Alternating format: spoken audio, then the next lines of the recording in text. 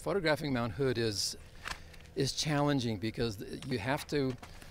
For me, I always like to try to find a composition that is fresh, that hasn't been taken before, or to go to a place where I photographed numerous times, but wait for different lighting.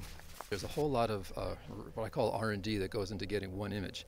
You know, I'll scout out a location, and when I discover someplace new, then I stand there and I study the light and try to figure out what time of year, what time of day when the light will be perfect. Then after that, it's coming back numerous times until the weather gods take pity on me and give me something, you know, wonderful to witness.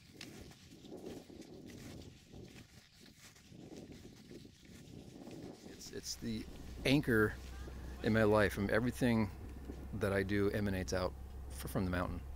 From where I live in Hood River, I see the mountain every day. First thing I see, make a cup of coffee, I stand there, look at the mountain. All the major highlights in my life have a connection to the mountain. I did my first book. One of my first major books was on the mountain.